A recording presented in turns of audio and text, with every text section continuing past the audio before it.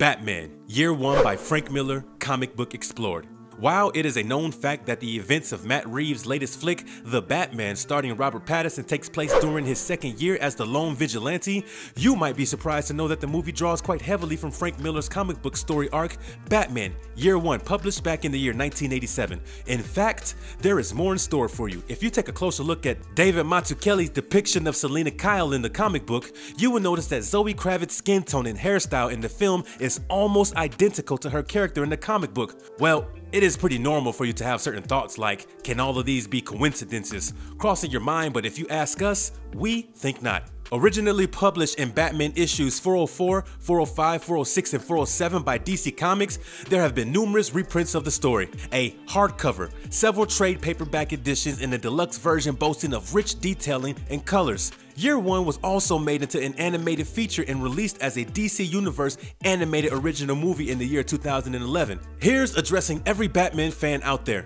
Pep yourselves up for today's video. We are going to explore Frank Miller's Batman Year One comic book in great detail. Those who have read the comics are more than welcome to leave their thoughts about it in the comment section. Before we get into our explanation, we have a very small request. If you like our content, please support us by subscribing to our channel. This is a small click for you, but for us, it means a lot. So, thank you. Let's begin.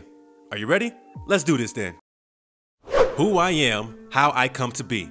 Batman Year One, issue number 1. 25-year-old Bruce Wayne returns back home to Gotham City, having spent 12 years abroad and training himself for an inevitable one-man crusade against the city's crime and corruption. His arrival coincides with Lieutenant James Gordon, who has also moved to Gotham along with his pregnant wife Barbara, post a transfer from Chicago. Gordon is welcomed by Detective Arnold John Flass at the train station, who immediately takes him to meet Commissioner Gillian B. Loeb. The commissioner assigns Flass as Gordon's partner, and it only takes Gordon split seconds to be aware of the city's sullied atmosphere. On the very first night while patrolling, Gordon gets to see his partner assaulting a teenager simply for staying out late. It goes without saying that Gordon is already repulsed by Flass. Nonetheless, he observes every move of his partner, memorizing them for future reference, and in his mind decides to put Gotham's law enforcement back in order. As for Bruce, he waits for the right time to strike and at the same time keeps practicing and preparing himself to fight against crime. Gordon, on the other hand, has been trying his best to cleanse the Gotham City Police Department from corruption. The sole fact that he is not even accepting bribes has surely caught the attention of his partner, Flass, who fills in about him to the corrupt Commissioner Loeb. With Flass suggesting plans of softening Gordon up to the commissioner, Loeb gives him a green signal and tells Flass to carry on things, but only in his absence, so as to keep himself out of any possible blame. No points for guessing what happens next. Gordon gets beaten up by Flass and several other officers, but the former is able to recognize Flass amongst the others. In due course, Gordon not only tracks him down and beats him black and blue, but also leaves him butt naked and handcuffed on the road. Coming to Bruce, he finally goes for what he addresses to be a reconnaissance mission. Well, of course, he takes certain measures, gets himself registered at a hotel to provide an alibi for himself. Next, he changes his attire, gives himself a fake scar on his face, and enters the red light area of Gotham. There, he encounters a young prostitute called Holly. Initially, he refuses her advances. Holly's pimp forcefully attempts to drag her away by her hair because he knows pretty well that men like Bruce would not hire prostitutes in the first place. But Bruce ends up provoking the pimp enough to get himself drawn into an evident brawl with the pimp. Holly, a few more prostitutes, and a dominatrix called Selina Kyle also resides in the same area. Their fights get interrupted by 2 police officers who arrive at the scene, and one of them ends up shooting Bruce. He is thrown in the backseat of the car with the intent of taking him to the police station. However, Bruce manages to break free and evades the officers by causing their car to crash. And even though he is profusely bleeding, Bruce somehow manages to return back to Wayne Manor. As he sits before his father's bust, he is flooded by painful memories of his past, of that fateful night 18 years back, the night his parents were killed right before his eyes. Suddenly, a bat comes crashing through the window and sits right on top of his father's bust, and it is precisely in that moment Bruce realizes what will actually strike fear amongst the criminals. He ends up saying, "Yes, father, I shall become a bat." War is declared. Batman Year One, issue number 2. Lieutenant Gordon turns into a hero cop after he solitarily and very bravely ends up saving a bunch of children who were being held at gunpoint by a mentally unstable man. As for Bruce Wayne, he finally steps out as Batman and ends up stopping 3 teenagers from stealing a television. The trio literally freeze when they first get to see him, and it goes without saying that the new costume works wonders. Having said that, achieving the first victory wasn't easy. There was a bit of a struggle for sure, but Bruce as Batman ends up relishing his first win. Soon, there is a significant drop in the crime rates and Batman is seen taking down more criminals with ease. Flash, in the meantime, also had a frightful encounter with Batman, which he shares with Gordon and the rest of the officers, and it's pretty clear that his meeting with Batman has left him quite traumatized. While all of this works out in the favor of the Batman, he realizes that it is time to get more serious. Post getting to know of a dinner party being held at the mayor's mansion, one that's being attended by Gotham's most corrupted leaders and gangsters, Batman decides to gatecrash the event. Commissioner Loeb, who was also present at the dinner party, tries explaining to the guests how politically advantageous Batman is for them. As for the vigilante, he makes quite an entry announcing how everyone present at the dinner party is responsible for eating the wealth and spirit of the city. Before leaving, he vows to bring everyone to justice for all the crimes that they have committed. An exceedingly enraged Loeb orders Gordon to arrest Batman, and while the police try out various ways to catch him, Batman ends up being one step ahead of them every single time. Batman eventually makes Assistant District Attorney Harvey his first ally. So much so that Harvey actually keeps things secrets from Gordon when the latter comes to question him at his office.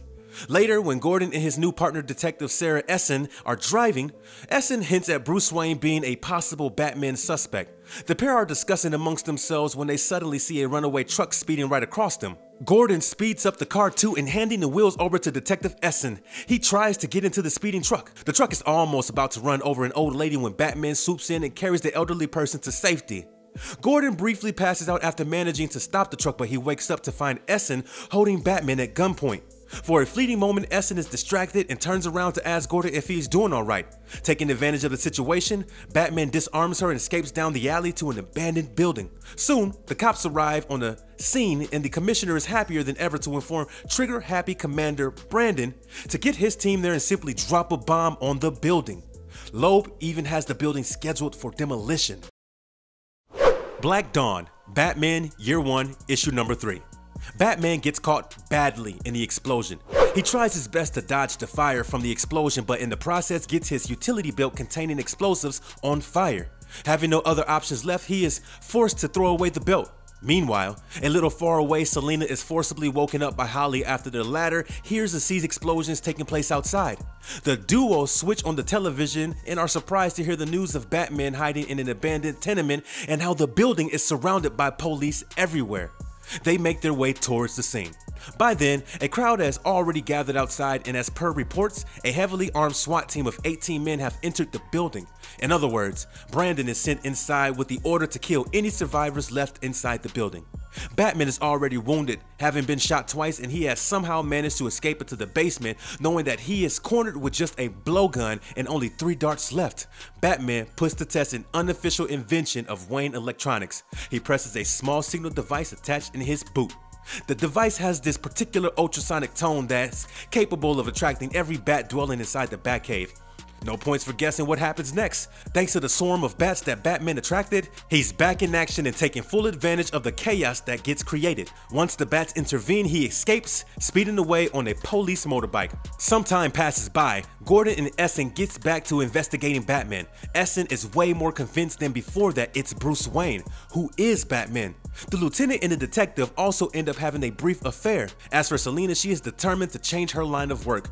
Post seeing Batman in action, she decides to venture into a life of crime and dons up the costume of Catwoman. Friend in Need, Batman, Year 1, Issue Number 4.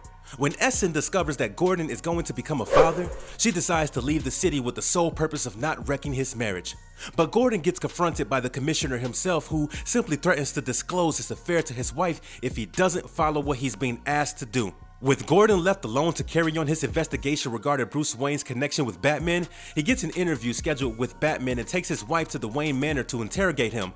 Well, of course, Bruce is prepared and he makes full use of his playboy antics as an alibi and is able to regard Gordon's questioning with nothing but ease. But it is the behavior of Bruce that prompts Gordon into admitting about his affairs with Detective Essen on the way back to Barbara. On the other hand, Jefferson Skeevers, one of the drug dealers of Carmine Falcone, has gotten bail from Gordon, and with the aid of a hired lawyer, of course. But to think that he has escaped Batman was the most foolish thing he could have ever done. After he gets attacked by the masked vigilante once again, Skeevers makes up his mind to testify against Detective Flass, who, if you remember, had his first encounter with the Batman while he was in the middle of accepting a bribe from the drug dealer. While a strong case is being made against Flass, somebody ends up slipping rat poison into Skeevers' meal and the latter gets hospitalized. This was majorly done just so that the connection between Loeb and Falcone is kept hush. Gordon eventually becomes a father to a baby boy, and as for Selina, things don't look too bright in her new field of work. While she is busy stealing, she calls her crimes petty and thinks they are just not enough. So she decides to take things more seriously and orchestrates an attack to gain more fame. Now, with Batman out patrolling one night, he overhears Falcone and his new nephew Johnny Vitti talking, or let's say deciding on ways of dealing with Gordon. He records their conversation to figure out what their plan is. Suddenly, Selina appears out of nowhere in her cat costume and starts attacking Falcone and his men with the sole intention of laying her hands on the gangster's valuables. While Batman does not appear in front of Falcone and his men, he helps out Selina from behind the shadows by throwing darts laced with tranquilizers at them. Post this particular event, Selina is addressed as Batman's assistant and she decides to do something even nastier the next time. Back at the Wayne Manor, Bruce plays the recorded conversation at Falcone and instantly realizes that they have Gordon's family as the next target. Bruce leaves immediately to help out Gordon. In the meantime, Loeb deliberately rings up Gordon and calls him to probe deeper into a robbery case. Gordon is just leaving when he spots a speeding motorist making his way towards his apartment garage. This raises doubts in the lieutenant's mind and he returns back to discover his wife and baby boy being forcefully pushed inside a car by Vitti and his men. While Gordon is able to shoot the men trying to put Barbara inside the car, Vitti escapes in the car with the baby. Gordon takes aim at the motorist, shoots him, takes his bike and chases after the car. The motorcyclist turns out to be Bruce, who gets up even after being shot thanks to the bulletproof vest that he is donning. He promises Barbara that he will bring back her boy and starts pursuing after them on the bicycle.